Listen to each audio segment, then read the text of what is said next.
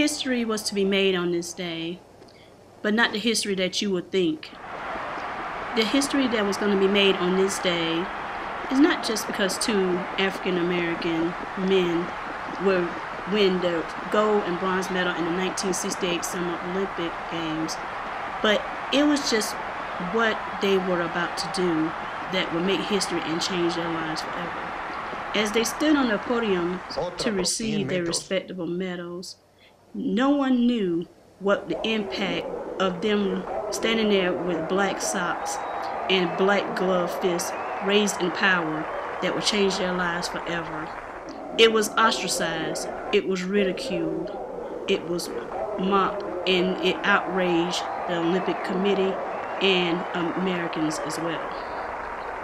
It impacted their lives so much that their families received death threats and things of that nature. Today, the Black Power fist is not such of a major impact as it used to be, and they actually are being honored.